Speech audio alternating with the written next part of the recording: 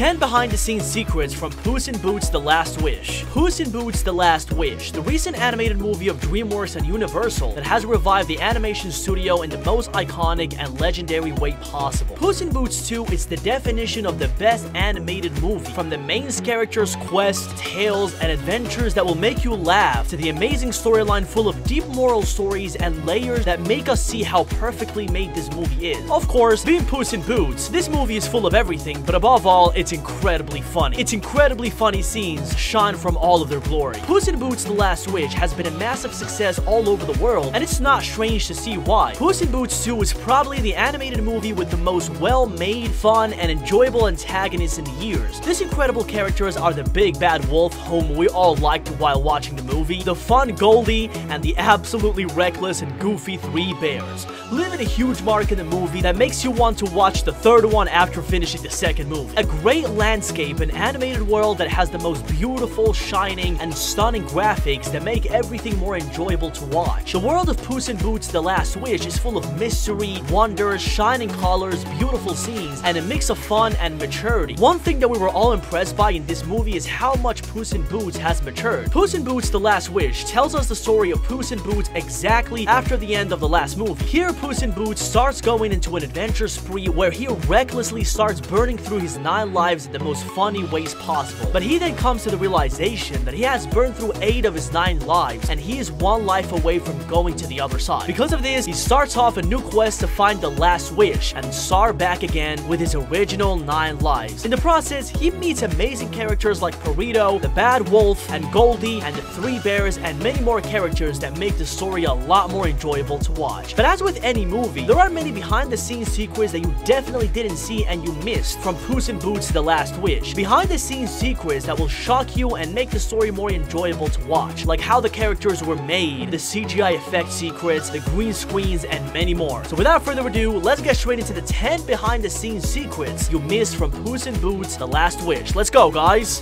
One of the aspects that makes this movie incredible and special is the very distinct animation that the directors and animators gave it. Puss in Boots The Last Wish has a different kind of animation from the first movie and the past movies of DreamWorks like Shrek or Madagascar, for example. Puss in Boots 2's animation is very special because it was created mimicking comic art, basically a similar one to the one we saw in Spider-Man Into the Spider-Verse. In the new graphics of Puss in Boots 2, they wanted to represent the essence of the classic fairy tale stories in the big screen, but this wasn't easy for the studio and moreover for the director. When you try to innovate in the big screen in a new way that you want to be a visual jewel, you're basically playing with a disadvantage since you don't know if the audience are gonna like it or not. So it gives you a lot of pressure from the studio and the viewers, which is exactly what happened to the director of Puss in Boots The Last Wish, Joel Crossford. Him and his team redefined the limits of animated CGI to levels never seen before. They took advantage in the new advances in CGI technology to give this movie such a special and magical touch to introduce this fairy tale world adaptation in a fresh new way. Let's see an example of this right now. To see what they wanted to achieve in this scene, it's similar to what happened when we saw Shrek for the first time. When we saw it for the first time, we all thought, oh my god, this looks very realistic. Well, with Puss in Boots The Last Wish, we thought, it's an amazing movie. How realistic, colorful, and fun this movie looks. This is because in the Puss in Boots 2 movie, they went back to the beginnings where the characters were only an artistic version written in digital form. An example of this is Bambi and its watercolor landscapes. It was beautiful and it didn't have to look realistic to be beautiful. In Puss in Boots 2, the director didn't want to focus on the cliche that all animation studios are focusing on right now, on realism. He wanted to focus on making this movie an animated visual masterpiece that would stand above all the most realistic animated movies. Here I show you how the animations were made, and we can see why this movie was so amazing. It was great because it mixes the most advanced CGI technology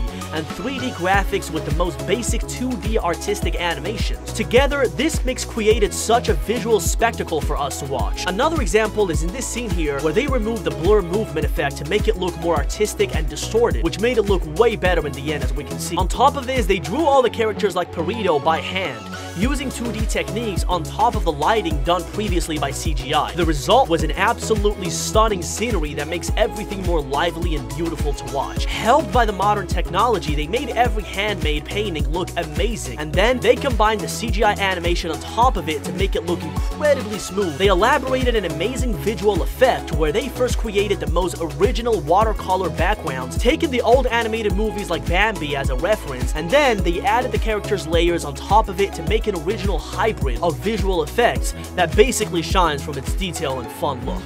This movie is about appreciating and living your life to the fullest because basically it's the only one you've got. I know it's such a cliche concept, but this movie represented it in such an amazing, original, and fresh way that it made us like everything about it instantly. This may be an overused topic, but the way Puss in Boots 2: The Last Wish portrays it, it's completely different and exciting. When we immerse ourselves in the movie, we basically live in the skin of Puss, and we accompany him in his fear of the wolf, whom only him and us can see. Nobody else in the movie can see him besides us and him, and this change of tone in the movie is represented by the different colors used between the happy scenes and the dark scenes, and also how the rhythm of the movie changes in chilling moments. Again, to see an example of this, let's see a scene at the beginning of the movie where we see Puss in Boots knocking down the beast. Puss in Boots feels like the winner, rightfully so. In his own words, he's a legend. But if we take a close look at the rhythm of the movie in this scene, we see that it's accelerated and the movie feels fun. Also, if we look at the illumination of the scene, we note that it's very bright and colorful. But at the same time, in this other scene where Puss in Boots puts a sword right inside the nail of the beast, we can see that the background turns yellow and we see streaks of light on it. And this basically shows us the reaction and feeling of the character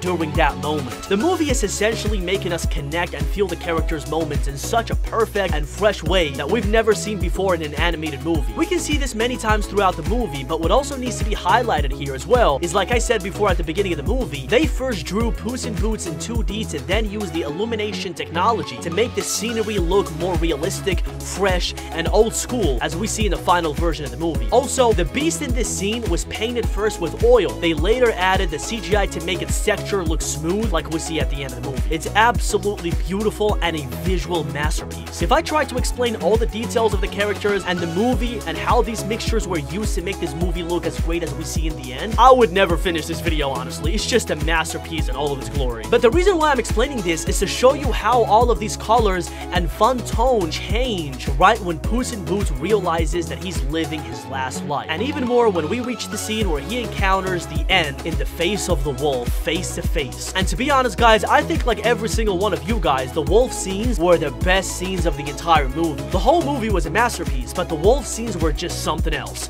His entrance was spectacular. The creation of this character also required a lot of work as with Puss in Boots, and the point that I wanted to make here is whenever the wolf hits Puss in Boots, the scenery and environment turns completely red, black, and white, and it gives it that special touch that it's a visual show. This, accompanied by a beautifully and perfectly timed slow motion, makes everything even better. And what do I have to say about the background music? The clash between the swords, the step of the wolf when he comes out from the dark for the first time, each breath taken by Puss in Boots and the wolf is felt by everyone who is watching the movie. In the big screen, this movie is incredible. It's an amazing feeling that I haven't been able to feel in an animated movie in such a long time, and I think you guys can agree with me on that. This feeling is increased by this incredible graphic background made with pure oil, but retouched to perfection by the new 3D technology. And this is basically telling us that DreamWorks is reinventing itself with new and original styles after a big amount of bad movies released in this past years. If they're taking this route, DreamWorks will sure be on the top animation studios again, because it's just wonderful to watch such an incredible visual show like this, where the focus is not the overused and overvalued realism, but to make it special in its own way, a way that we have never seen, but sure shocked us in such a great way.